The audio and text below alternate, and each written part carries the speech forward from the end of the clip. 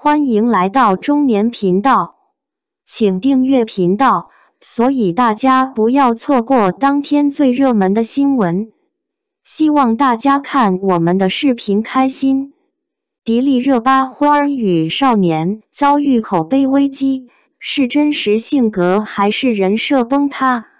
近期，迪丽热巴参与的综艺节目《花儿与少年》播出后，网友们对她的评价出现了两极分化。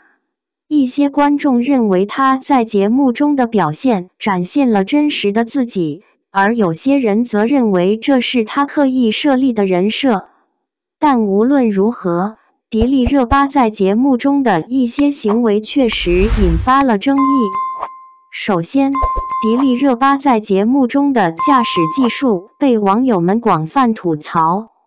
她不顾及其他乘客的安全，执意自己开车，让人们对她的专业素养产生了质疑。这不禁让人想起她在电视剧《你是我的荣耀》中饰演的女主角乔晶晶。乔晶晶可是拥有 A 类驾照，是技术非常高超的飞行员。如此一对比，让人质疑她在剧组是不是也经常被司机接送。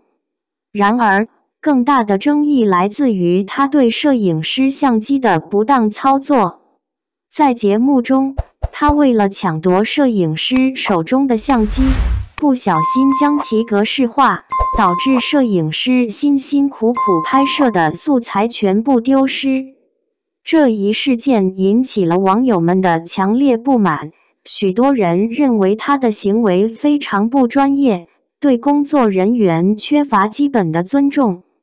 但也有一些人认为，迪丽热巴在节目中的表现是真实的自己，她并没有故意设立人设。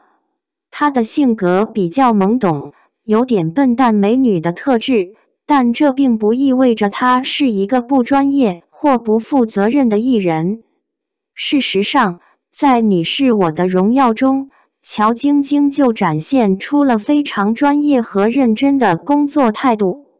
总的来说，《花儿与少年》中的迪丽热巴展现出了她的多面性。她既有着令人欣赏的专业素养和认真态度，也有着一些需要改进的不足之处。作为公众人物，她的每一个行为都会被放大和评价。因此，无论是在节目中还是生活中，她都应该更加注意自己的言行举止，以避免引起不必要的争议。感谢您观看视频。如果您觉得本时事通讯有用，请不要忘记点赞、评论和订阅。祝您生活愉快，充满活力。